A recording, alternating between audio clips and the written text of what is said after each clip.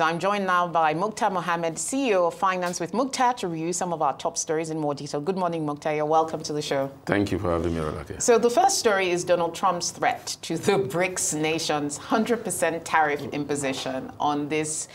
But surely, if countries want to get together and build and develop their own currency, what's the big deal? There's no big deal. My own hypocrisy, I just feel it's hypocritical about these countries, because if you look at hypocritical about who? Donald Trump countries, or the BRICS countries? The BRICS country. Okay, because why? if you look at them, most of them, how much business do they do with themselves? And most of them have their foreign reserve in dollars. In dollars, yes. So they are not being.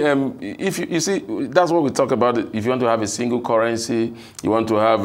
You must be doing volume of trade together. That's when single currency makes sense economically. So when you are talking, we want to be BRICS nation, behind the scene, you are signing agreement with the United States as a nation. There you are saying, no, we don't want to use the dollar. Yeah. So it doesn't really add up. And you know, it's very interesting, because one of the stories I had in my top picks was the EU entering a bilateral agreement with a group of 5 or 6 Latin American nations. And it's that type of trade activity that should potentially define the need for a currency. For a currency. Yeah. You look at the EU, why do they have their single euro? Because of the volume of trade between themselves in terms of transportation. You look at trade volume.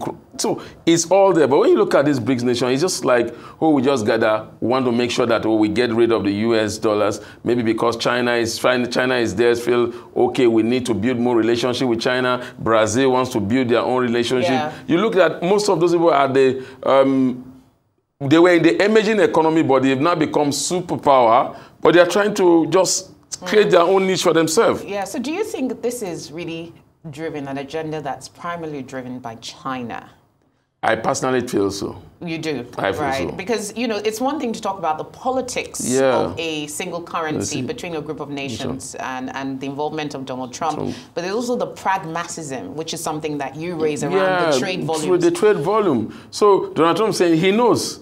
That's why I say I'll slap 100% tariff on you. But the threat to slap tariffs must mean that there is perhaps one day the possibility that he believes that this could actually become a reality. It could happen, but as it stands now, when you look at the volume of trade, he's not taking chances. Sure. If you look at Donald Trump, we get to other stories, you realize that he's very proactive. Sure. He has already hit the ground running with issues that he wants to deal with. You will see that he's putting structure in place because I want to handle this issue. He's coming in, and if you look at it, he's talking about the trade war. He's coming for a trade war, and he knows how to go about it, because if you look at him also, he's not a normal politician. Yeah. He's not a normal politician, the kind of normal politician you see. He's just thinking about, he's just telling you, American first. America first, yeah, we totally get that. Really interesting times, because I feel like global trade is in the limelight. Of course, Okonjo-Iweala was recently reappointed for 5 years, but she has a lot of work on her hands. Because we're moving towards a world of bilateralism insofar as global trade But is again, concerned. you know, what's happening, what's good for him definitely is that she has a dua. She could say other than Nigeria, she could answer US. And the US, I think he has a good relationship for the US to agree to support him. Remember before now, even Donald Trump also supported her first bid to become so I don't think it will be a problem with that. Very interesting times there with the BRICS nations. Nigeria the Senate restated its dedication to moving the tax reform bill forward. We've talked about this issue so much during the week. It's like a hot topic nationally. Tell us a bit about your key takeaways from all the dynamics and happenings during the week. My key takeaway is that it's a good policy. Right. If you look at it, integrity makes us to be able to think outside the box. The federalism is almost coming to an end. You have to add value to get value. You don't just say because, oh, you don't want this thing, but you collect VAT on it. So it's now, what are you bringing to the table? It's what you bring to the table, then you earn from what you bring to the table.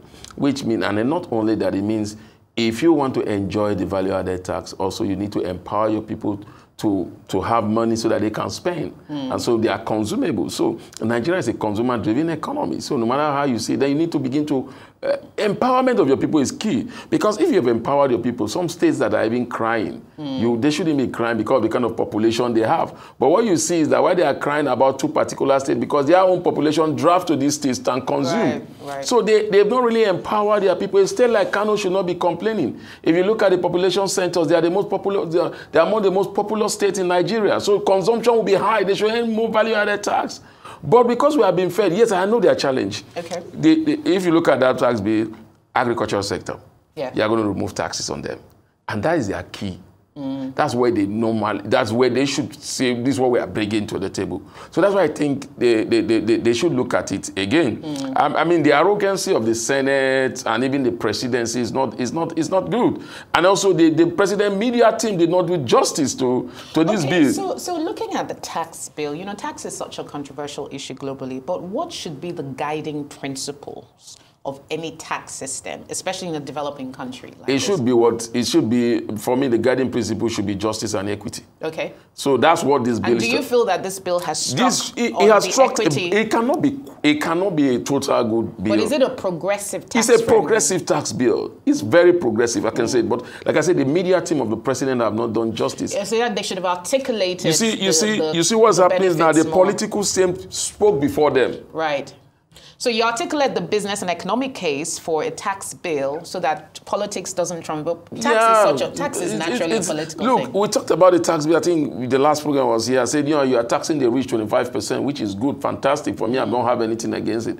I mean, he says taxing the rich, but you and I know he's taxing the politicians because the politicians are not even paying so much taxes. Right. Say 25%, which is fantastic. But I said, if you're going to tax them 25%, then you must make sure you have security for them. They don't have to provide their own security. There are a lot of things that are involved in the tax bill, which is very, very progressive. But unfortunately, like I said, the media team of the president, the media team of the Senate, they have not handled this. Also, who first of all, it's like they say, there's a local saying in the local palace, say, now who first go police station, now in the win case. Muktar, you've come again with you. But that's a really good way to round up the story. I'm sure we could discuss it for Youngs, but of course, we'll be following it very closely here on the Rise. Let's go across the pond to the US. The president-elect Donald Trump has nominated David Perdue as his China ambassador. What does this nomination tell us as how Trump plans to handle China? Tariff war. Tariff what war. Sort of Every war. Yeah. You see, he hit the ground running. Yeah. But what is it about this Perdue guy that makes you say it's about war? Because he's a businessman. He's a strong businessman. He's a man that believes in the policy of Trump, and he's a hard negotiator. Right. So that's what Trump needs. You see, he's not giving an ambassador to the UN. He's not troubled about that. The first thing he says China. We must, because again, Chinese is becoming a threat to them, and the Chinese are also doing it very well. They are saying, look, we might devalue our currency, and when that happens, that means China's good. Export very attractive. Yeah. And the largest market they have is in the US. And the cost of labor in the US is high. Most of these companies have their labor in China and India. Yeah. So most of the production so it's going to be a very, very interesting time, like you said. I'm just looking forward to the drama that will be happening. Unfortunately, I thought that when this drama is happening, developing countries like Nigeria will take opportunities. We'll take opportunities, but the thing is, maybe some analysts have failed to realize that a trade war, a tariff war between the US and China actually potentially spells trouble for the rest of the world, because many developing nations, frontier markets like Nigeria, are importing from China. We're trading with China, so there's bound to be ripple effects. You know what will happen? Yeah. You'll begin to see the US also want to be friends with African nations. Okay. You begin to see US trying to go into agreement with AU. And you know that's where China is. China these days are not only doing agreement with states in Africa, they are doing it with the AU itself. Yeah. So the US have not really been involved in that. And I hope this second coming of Donald Trump, he see Africa as a potential market. Because in his first term, he didn't see us. He didn't even visit any African nation. I hope he's planning to visit one in his second term. Yeah, indeed. Well, Biden did go to Angola. When it was almost over. But he's already, I mean, look, the significance of that trip, it still remains to be seen. I don't see anything in that. It felt more like a box-ticking exercise. But let's talk about OPEC+. OPEC+ producers, that's the extended coalition, has delayed their plans to earn these output curbs. What is your reading of global Donald Trump. It's all about Donald Trump. Donald Trump have said it that energy costs must go down. And it won't start with America. So what he's going to do is going to release the reserves. So they need to know what his plans are. So once that plan comes, once he releases the reserves, the largest market in OPEC nations will drive prices down. Prices down. The largest market in OPEC nations are in the US, and they have the largest reserve of oil and gas.